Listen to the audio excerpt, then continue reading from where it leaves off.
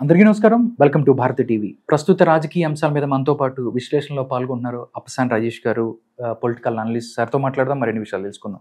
నమస్కారం రాజేష్ గారు. సార్, అమరావతి శంకుస్థాపనకు 9 ఏళ్ళు అంటే విధ్వంసాన్ని తట్టుకొని సగర్వంగా తలెత్తి అంటే ఎన్ని కష్టాలు పెట్టినా కానీ మళ్ళీ తనకి పూర్వ వైభవాన్ని తీసుకునే దిశగా అమరావతి ముందుకెళ్తుంది అని చెప్తున్నారు. ఎలా చూస్తారు సార్ ఈ అంశాన్ని? 2015 అక్టోబర్ 22 ఆ రోజు విజయదశమి పండగ. విజయదశమి రోజు ప్రధానమంత్రి నరేంద్ర మోడీ గారి చేతుల మీదుగా రాజధాని శంకుస్థాపన నిర్ణయం జరిగింది. విజయదశమి దగ్గరకు వస్తున్న కొంది కూడా ముఖ్యంగా మాది ప్రాపర్ గుంటూరు జిల్లా. అప్పుడు నా వైఫ్ ఎంపీటీసీ మెంబర్గా ఉంది. ఓకే. మాకు ఎంపీటీసీ మెంబర్గా తనకి ఇన్విటేషన్ వచ్చింది. అలాగే మినిస్టర్ నక్కానందబాబు గారు అప్పుడు, అంటే బహుశా అప్పటికి ఆయన మినిస్టర్ కాదు, ఎమ్మెల్యేగా ఉన్నారు. ఆయన నాకు వివిఐపి పాస్లు పంపించున్నారు. ఎప్పుడు తెల్లారుద్దా, ఎప్పుడు ఆ ప్రాంగణానికి చేరదామా అని చెప్పని ఆ రాత్రి నాకు నిద్రపట్ల. ఎందుకంటే విభజన జరిగిన రాష్ట్రం, రాజధాని లేని రాష్ట్రం, లోటు బడ్జెట్తో ఏర్పడ్డ రాష్ట్రం, గ్రామీణ నేపథ్యంతో ఉన్న రాష్ట్రం, విద్యా వైద్యం ఉపాధికి పక్క రాష్ట్రాల మీద ఆధారపడుతున్న రాష్ట్రం. ఒక ప్రత్యేక పరిస్థితుల్లో విభజన జరిగి రాజధానిని సమకూర్చుకుంటున్న సందర్భంగా ప్రధానమంత్రి స్వయంగా విచ్చేసి వారి చేతుల మీదుగా శంకుస్థాపన చేయబోతా ఉన్నారు.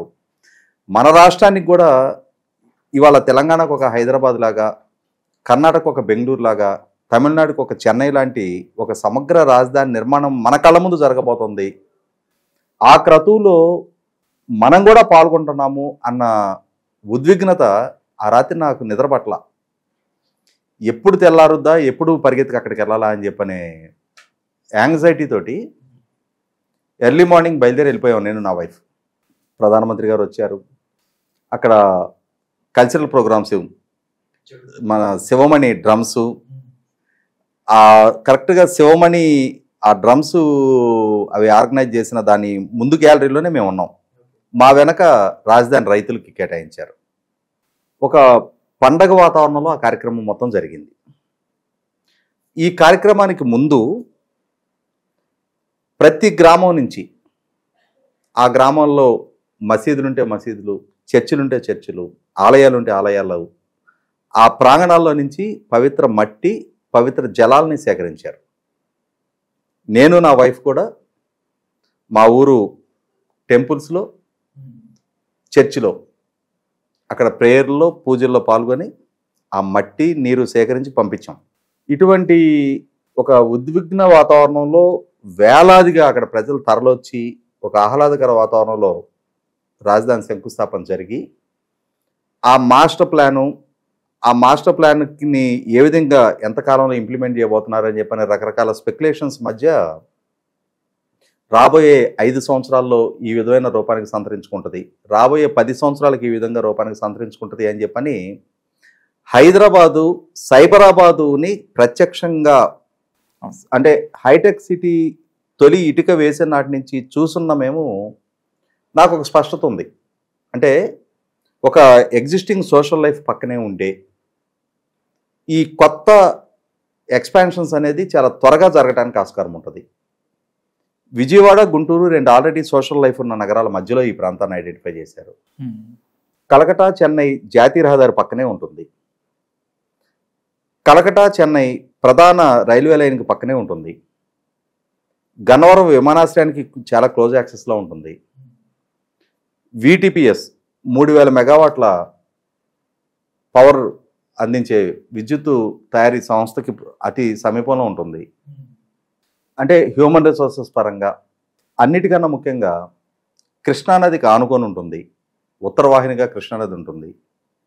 చాలా వేగంగా నగరం ఒక రూపానికి సంతరించుకోవడానికి ఆస్కారం ఉంది.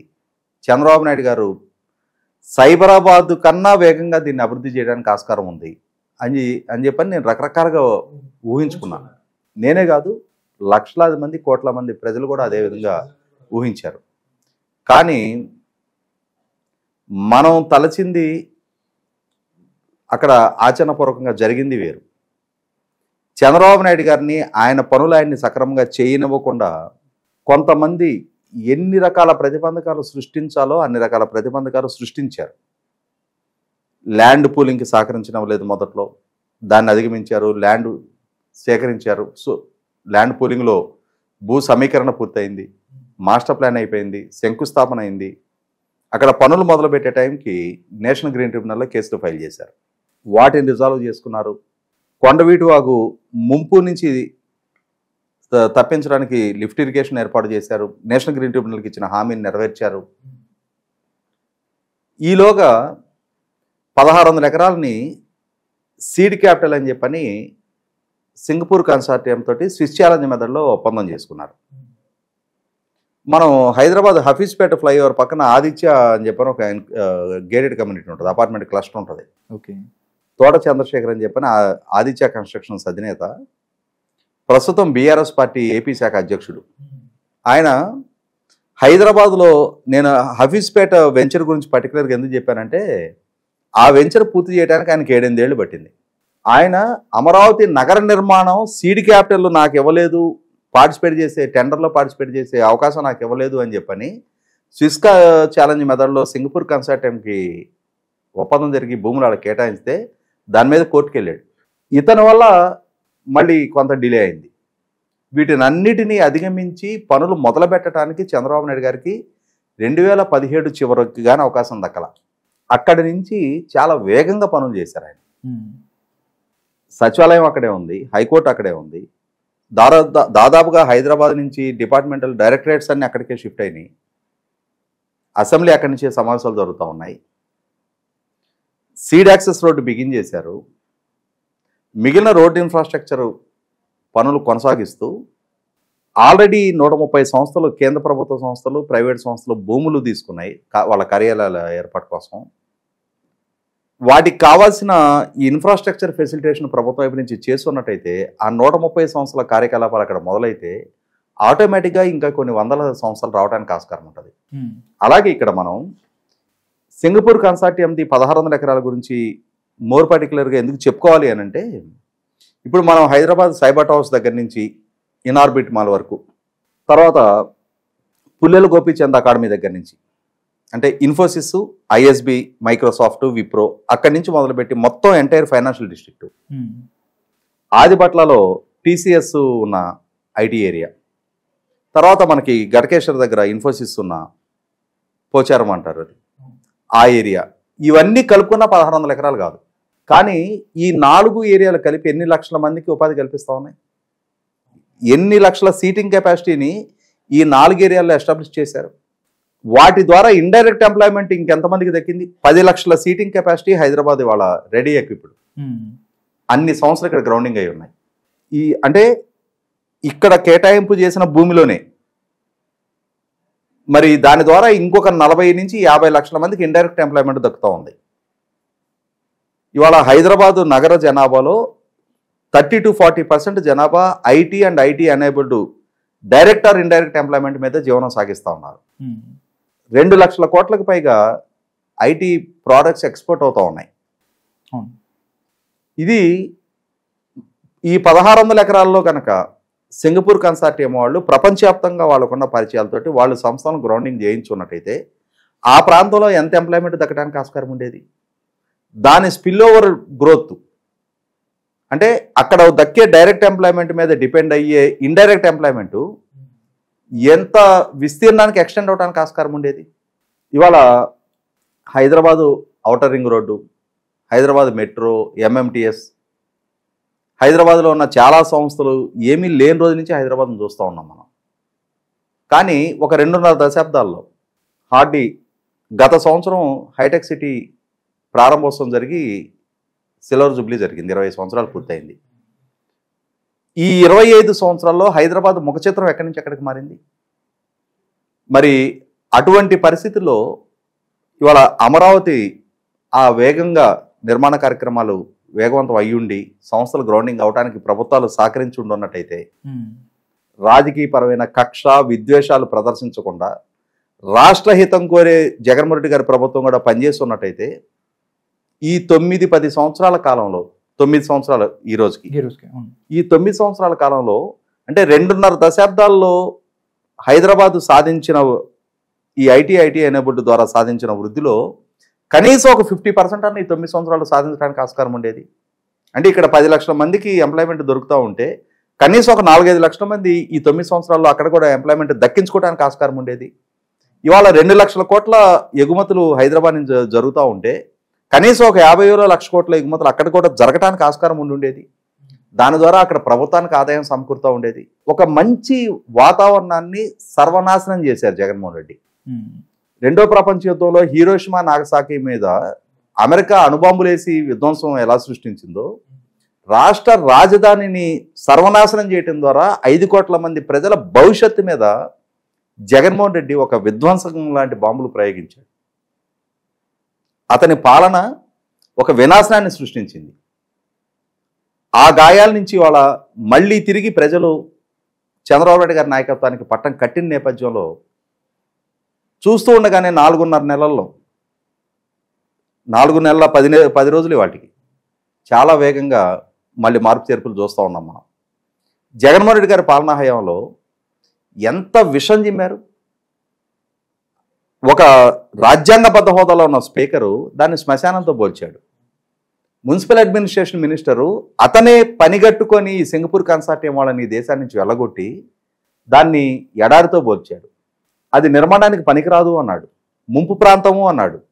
మెడ్రాస్ ఐఐటి వాళ్ళు నిర్ధారణ చేశారు అన్నాడు. బోస్టన్ కన్సల్టెన్సీ గ్రూపు ఇది రాజధానిగా యోగ్యత లేదు, దీనికి 3 రాజధానులు ప్రతిపాదిస్తున్నామని చెప్పన్నారు. ఈ అసంబద్ధమైన అవగాహన రాహిత్యపు అవివేకపు నిర్ణయాల పర్యవసానం రాష్ట్రం మూల్యం చెల్లించింది. రాష్ట్రంలో గ్రాడ్యుయేట్ అయి బయటకు వస్తున్న యువత మూల్యం చెల్లిస్తూ ఉన్నారు. ఈ రోజుకి విద్య, వైద్యం, ఉపాధి కోసం పక్క రాష్ట్రాలకి సంచి పట్టుకొని తరలిళ్లాల్సిన దుస్థితిలో రాష్ట్రం కొట్టిమిట్టాడుతూ ఉంది. ఇటువంటి స్థితి నుంచి అమరావతి ప్రకృతి తనను తాను కరెక్షన్ చేసుకుంటుంది. ఇవాళ అమరావతి కూడా అమరావతి 5 అక్షరాలు. అమరావతి పట్ల జగన్మోహన్ రెడ్డి ప్రదర్శించిన విద్వేష పర్యవసానం అతనికి దక్కిన 151లో నుంచి 5ని గుంజేసుకుంది. 11 మిగిలే అతనికి. 5 అక్షరాల అమరావతిని శాపగ్రస్తంగా చేయాలని జగన్మోహన్ రెడ్డి ప్రయత్నం చేస్తే ఆ 5 ఎగిరిపోయింది, 11 మిగిలిని. అమరావతి అజరామరంగా వెలుగొందటం ఖాయమని చెప్పని అక్కడ రైతులను నినదించారు, లక్షల కోట్ల మంది ప్రజలు నినదించారు. ఇవాళ ఆ అమరావతిని మళ్ళీ తిరిగి నిర్మాణాలు వేగవంతం చేయాలి అని చెప్పని ఎన్డీఏ కూటమి ప్రభుత్వం, కేంద్ర ప్రభుత్వం కూడా ఇక్కడ కొనియాడి తీరాలి. బడ్జెట్ పరంగా వాళ్ళు సహాయ సహకారాలు అందిస్తూ ఉన్నారు. అలాగే కేంద్ర ప్రభుత్వ సంస్థలని చాలా వేగంగా అక్కడ కార్యాలయాలు నెలకొల్పడానికి వాళ్ళు చొరవ చూపిస్తూ ఉన్నారు. చంద్రబాబు నాయుడు గారు నరేంద్ర మోడీ గారితో మాట్లాడిన మొట్టమొదటి సమావేశంలోనే నరేంద్ర మోడీ గారి నుంచి పిఎంఓకి ఆదేశాలు వెళ్ళిపోవటం, పిఎంఓ నుంచి సిఆర్డీఓ తోటి ఒప్పందం చేసుకొని అన్ని కార్యాలయాలకి ఆదేశాలు వెళ్ళిపోవటం కూడా గతంలోనే జరిగింది. కాబట్టి వాళ్ళ ఒక 45 రోజుల్లో జంగిల్ క్లియరెన్స్ పూర్తి చేశారు. కొండ చెరువులు బయటపడ్డాయి, జంగిల్ క్లియరెన్స్ చేస్తారు. అసలు మొత్తం పాడు పెట్టారు సార్, నేను చూసాను. భవనాలు గబ్బిలాలు తిరిగే పరిస్థితులు సృష్టించారు. అంటే కాపరాలతో కళకళలాడుతూ ఉండాల్సిన భవనాలని గబ్బిలాలు తిరిగే పరిస్థితులు సృష్టించారు. ఇవాళ ఇప్పటికీ ఆ నీళ్లలో రాంతా ఉన్న రాఫ్ట్ ఫౌండేషన్స్ మీద ఐకానిక్ భవనాలు సిద్ధమై ఉండాల్సిన పరిస్థితి నుంచి ఇవాళ పునాదుల్ని నీళ్లలో నానబెట్టారు జగన్మోహన్ రెడ్డి. వీటినన్నింటిని అధిగమించి ఆర్థిక వనరులు సమీకరించుకొని కేంద్ర ప్రభుత్వం కూడా 15,000 కోట్లు చాలా లిబరల్గా ముందుకొచ్చి వాళ్ళ బడ్జెట్లో ప్రతిపాదించి తాను అప్పు తీసుకొని రాష్ట్రానికి గ్రాంట్గా ఇస్తున్న నేపథ్యంలో నిన్న మున్సిపల్ అడ్మినిస్ట్రేషన్ మినిస్టర్ స్వయంగా ఢిల్లీ వెళ్ళి హట్కో మేనేజ్మెంట్ తోటి మాట్లాడి 11,000 కోట్లు అదనపు రుణాన్ని పొందిన నేపథ్యంలో ఇప్పుడు 26,000 కోట్ల రూపాయల నిధుల లభ్యత ఉంది. అమరావతి ఫస్ట్ ఫేజ్ కోసం ప్రతిపాదించింది 26,000 కోట్లు.